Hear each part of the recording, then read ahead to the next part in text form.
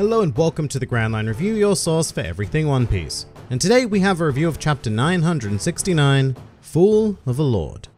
And this week we have a very strange addition to the Oden flashback, in which our plucky young hero has turned into the titular Fool of a Lord, for reasons mostly unknown. And therein lies a pretty effective description of the chapter as a whole, because Oda has elected to, for whatever reason, strategically keep the motivation behind the bulk of this chapter, and I'm honestly not quite sure how to feel about this initially, because Oden goes from hell-bent on destroying Orochi to willing court jester with no transitionary period. Now we are left with a fair bit for us to infer as to why Oden became so cooperative with Orochi. For example, he probably threatened citizens of the capital, and even demonstrated his power with the whole poison arrow business. But there was also a part later on in the chapter where Oden references some ships with Kaido, so we are led to believe that Oden did make some sort of deal with Orochi, and then 5 years later he found himself in a position where Orochi had altered the deal. And as for the basic explanation of why, look, I don't particularly care what the conditions were, but looking at the chapter in an individual context, I think that not knowing produces a really weird narrative flow, where we as an audience are suddenly being kept at arm's length from Oden after spending time following his perspective and thoughts. And in fact, in the last few chapters, he's even acted as the narrator. But as a result, we are now viewing him very much as an outsider, and it feels to me like this chapter was intended to be far more powerful of a statement than may have come across as a result, at least to me. So for example, there's a pretty phenomenal idea to work with here. You know, the incredibly proud, super powerful, almost heroic image that is Oden being tarnished with his foolish naked antics. And what's more, the fact that he is seemingly willingly inflicting all of this upon himself. That is a great idea in terms of the whole swallowing pride business and doing what a true leader would need to do for the sake of the country. But that effect is significantly dulled because we don't understand the specifics of why he is doing this. Oden is a character that I love. Over the course of a handful of chapters, he has been portrayed as one of the most intriguing figures in the entirety of the series, and we've gone on this incredible eye-opening journey with him. So when this man completely abandons all sense of his established self and swallows his pride, I want to be in on that, because I want to experience it with Oden to make his half a decade of humiliation hit that much harder with me. Because as it is, what I'm kind of left with after reading this chapter is primarily a bit of confusion, and instead of thinking about the emotional effect that these events are having on Oden, I spent pretty much the entire chapter more or less questioning why is he doing this in a wide variety of ways. So for example, at first I was convinced that this was not Oden and it was the old hag, whose name is Higurashi by the way, but you know, using the Mane Mane no Mi to impersonate him. However, Oda does very quickly dispel that idea by including her in a panel beside Orochi. But the very fact that I thought that proves how out of character this is for Oden to be acting in this way, for 5 years straight no less, and I'm really hoping that keeping this reasoning a secret pays off in a big way, because I think it goes on to hinder almost every other aspect of the chapter. And another example of that would be later on during the 5th year, where Orochi visits Kuri and betrays Oden. That betrayal can be seen on the page. It's very clear in Oden's face, through his shock and his tears, that Orochi has committed an action of the highest degree of dickery. And some of that does also have to do with the Hyogoro situation, but once again, that betrayal does not hit me anywhere near as hard as I feel like it should, because at this stage we have been so disconnected from Oden, so it doesn't land there, and it's obviously something we've come to expect from Orochi, so there's no surprise that he was a dick again. And so what we're left with is this inevitable feeling of, dude, I have no idea why you were doing this for 5 years, but this was clearly the obvious outcome. Whereas if we had the context of Orochi saying something along the lines of he'll slaughter thousands of Wano civilians in an instant, if Oden speaks out of turn, or if he made some sort of deal with him to open the ports of Wano, then at the very least we'd be able to strongly empathize with Oden, because there are some real stakes in play. But as it is, it's a bit of a lessened experience for me.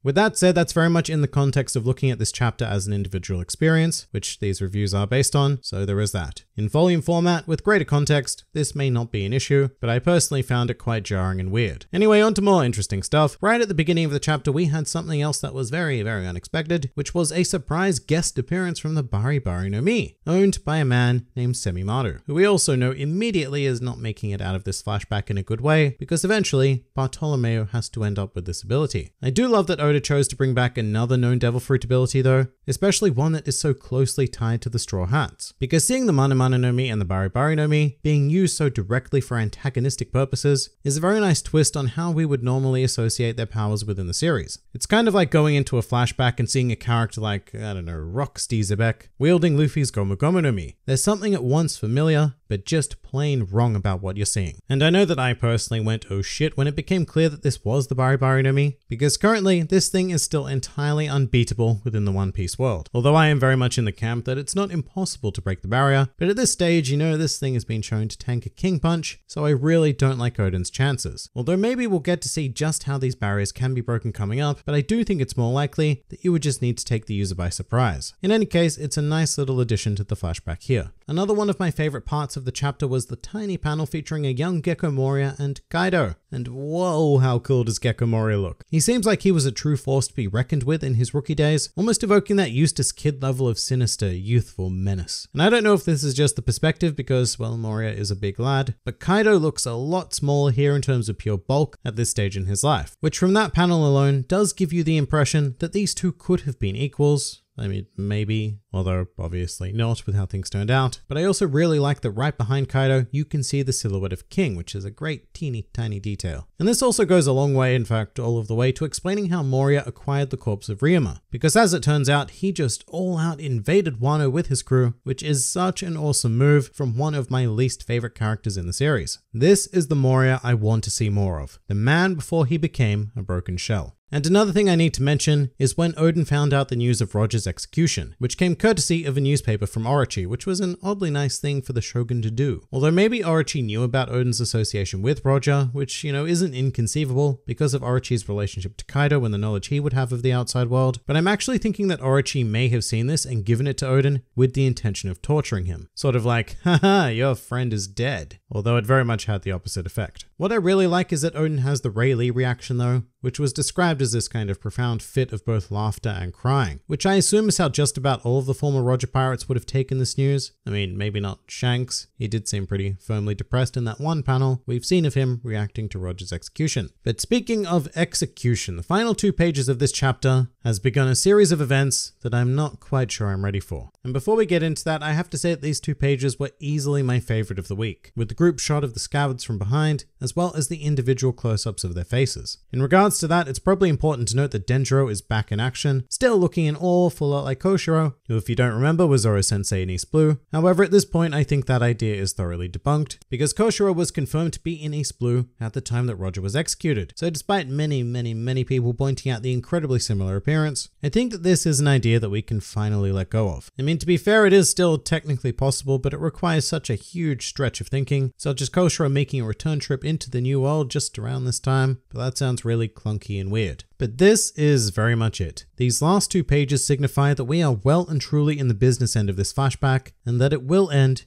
with Oden's execution. So this is where the true tragedy that all One Piece flashbacks are so great at portraying begins. I do, however, find it interesting that we've come this far into the flashback without exploring Toki too much, but then again, after Oden meets his inevitable fate, maybe exploring her story will make up the tail end of it. Or perhaps down the line, she'll even get her own dedicated flashback. All I'll say right now is if we do not learn anything more about Toki's abilities, and the fact that she very likely lived during the Void Century, then this woman surely has some connection to modern day that needs to be explored separately, which I've spoken about to death in an entire video recently, so I won't harp on about it here. And there were some other miscellaneous things in the chapter, like the fact that a young Shinobu seems to have overheard the conversation between Orochi and Oden, so that might be the key to Oda's dramatic reveal of the deal that they made. Like say we're back in modern day and Shinobu tearfully reveals why Oden acted like a fool to all of the citizens of Wano to convert public opinion in their favor and turn the tide of battle, something like that. But overall this chapter, look, it was alright. It definitely wasn't bad by any means, but like I stated at great length, I really don't like that after becoming so well acquainted with Oden that we were suddenly pushed into viewing his story from a more outsider perspective. I wanted to be able to experience every high and every low of this man's story, and to be frank, that just didn't happen here. Not understanding his motivation very much hindered the impact of him willingly turning into a public disgrace, as well as Orochi's betrayal at the end, and you know what, I think it even impacts the epic march of the scabbards. Because if we still retained that connection to Oden, then I'm certain that we as readers would be furious with the situation and cheering on these 10 figures with every ounce of our being. As it is though, I guess that effect is still kind of there, but once again, significantly lessened. And in all fairness, this chapter also suffers from what I would call post-Roger blues, because after a string of chapters featuring insane content,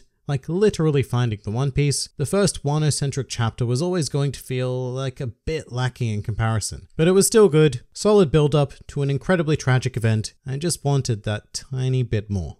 And that pretty much does it for chapter 969. If you enjoyed this video and the content this channel produces in general, then please do consider donating to the GrandLineReview Patreon, because the support of all of you amazing people is what continues to make this channel possible. And if you'd like to see more videos like this but applied to other anime and manga series, then please do check out my second channel, New World Review, for all of your wider needs. And if you'd like to join the fun at any time, then please do head over to my Discord server, where a wide array of shenaniganry takes place on a daily basis. And finally, please do comment with your thoughts on the chapter.